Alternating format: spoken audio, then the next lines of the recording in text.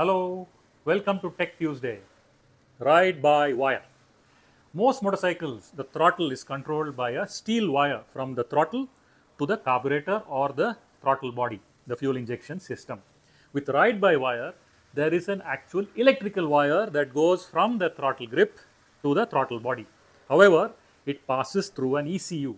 The ECU receives signals from the RPM sensor, the O2 sensor, the oil temperature, water temperature, oil pressure, engine map, and other settings.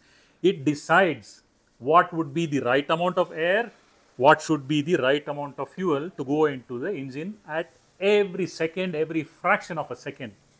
So when we open throttle, all the signals come into the ECU and the ECU instructs the motor to open the valve which controls the airflow. The ECU instructs the fuel injector and the pump how much fuel to inject it into the airflow.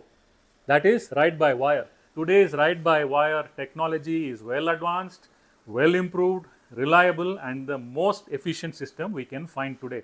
Soon, smaller motorcycles also are likely to come with ride by wire technology.